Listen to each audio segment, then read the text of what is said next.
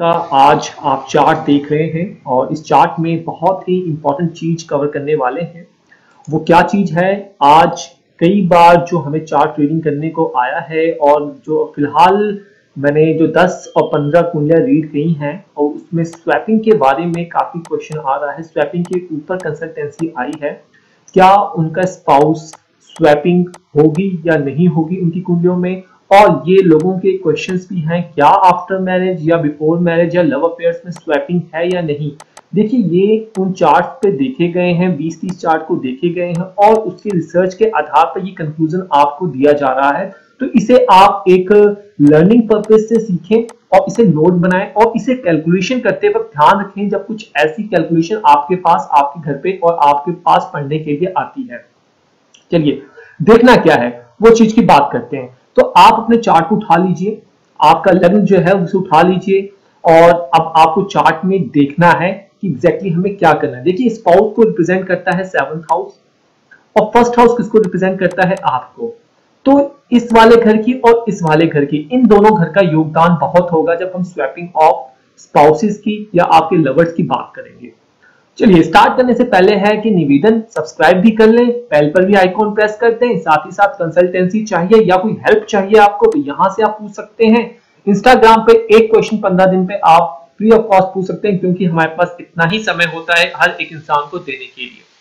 तो वीडियो को अंत तक आप देखें।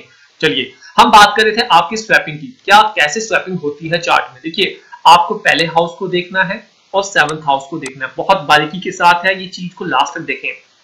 तो अगर इस घर का मालिक इस घर में आकर बैठ जाता है और इस घर का मालिक कुंडली में यहां पे आकर बैठ जाता है, देखिए ये कुंडली का एक ऑस्पिशियस घर होता है और ये कुंडली का मारक घर होता है। इस बात जो कुंडली पढ़ते आ रहे हैं उस चीज को जानते हैं, अगर आपको नहीं पता तो इस चीज को आप लिख लीजिए। ये ऑस्पिशियस होता है और ये अनऑस्पिशियस अर्थात मारक होता है। तो जब इन दोनों की आपस में परिवर्तन हुआ, इसे क्या कहते हैं कुंडली में? परिवर्तन योग कहते हैं। और परिवर्तन योग अगर आप देखेंगे कहीं भी पढ़ेंगे तो इसे अच्छा कहा जाता है। लेकिन परिवर्तन योग भी 3 तरीके का होता है, एक होता है महापरिवर्तन योग, एक खाला परिवर्तन योग और एक दरिद्र परिवर्तन योग। दरिद्र परिवर्तन योग में क्या ऑस्पिशियस और इनऑस्पिशियस का जब आपस में इंटरचेंज होता है तो इसे हम कहते हैं दरिद्र परिवर्तन योग। तो अगर कुंडली में इस तरीके का परिवर्तन योग बन रहा है तो क्या देखना आपने देखा 7th हाउस, इसके हाउस का मालिक यहां बैठ गया और इसका हाउस का मालिक यहां पे बैठ गया, परिवर्तन योग बन गया। और एक कंडीशन ये है, ये कंडीशन 1 हो गई आपकी, इसको साथ में लेके चलना है।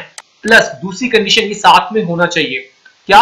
अगर इनमें से, अगर यहां पे या फिर यहां पे, इनमें से या जब परिवर्तन योग हुआ या फिर यहां पे अगर आप देखते हैं चंद्रमा बैठा हुआ हो या फिर शुक्र बैठा हुआ हो या फिर यहां पे चंद्रमा बैठा हुआ हो या फिर शुक्र देव यहां पर आकर बैठे हुए हो, क्या नोट करना है? परिवर्तन हुआ हो और या तो इसमें से चंद्रदेव आकर बैठ जाए यहां पे रिलेशनशिप बना ले या फिर शुक्रदेव आकर यहां पे बना ले।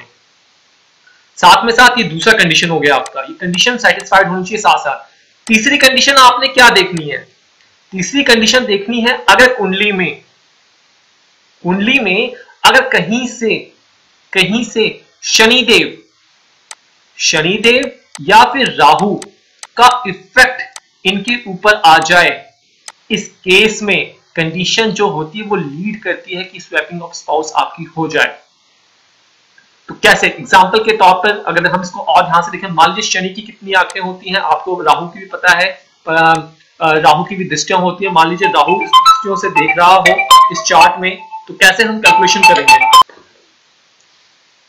साथ ही साथ अगर शनि महाराज जिनकी जो दृष्टियां होती हैं, तीसरी होती है, 7वीं होती है, 10वीं, अगर यहाँ पे दृष्टियां पड़ जाएं, अर्थात मान लीजिए शनि आपकी कुंडली में यहां बैठा हो और यहां से तीसरी दृष्टि बना रहा हो इस एक्सचेंज पे और इस कंडीशन पे, या फिर शनि भी यहीं पे आकर बैठा हुआ हो तो 7वीं दृष्टि यहां से पड़ जाती है। या फिर शनि महाराज आपकी कुंडली में मान लीजिए तीसरी यहां से पड़ रही है, चौथी, 5वीं, 6ठी, 7वीं, 8वीं, 9वीं, 10वीं, शनि महाराज यहां बैठे हो, यहां से 7वीं यहां हुई, 8वीं, 9वीं, 10वीं दृष्टि पड़ जाए तो ये केस आपका बहुत ज्यादा पूर्णतः सिद्ध हो जाता है कि स्वैपिंग ऑफ स्पाउस यहां पे हो सकती है आपकी।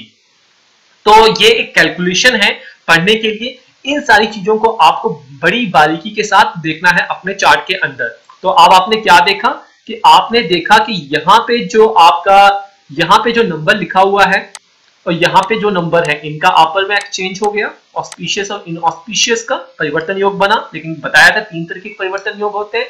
साथ ही साथ अगर इस घर का जो यहाँ पे और यहाँ पे अगर आपका मून या फिर शुक्र या फिर दोनों आकर बैठ जाए, या फिर मून या फिर शुक्र कोई भी संधि बना ले, और साथ ही साथ आपका राहु और शनि महाराज या दोनों के दोनों इस घर को देख ले, तो ये बहुत ज्यादा ही खराब इफेक्ट यहाँ पे होगा, स्वैपिंग यहाँ पे हो जाती है।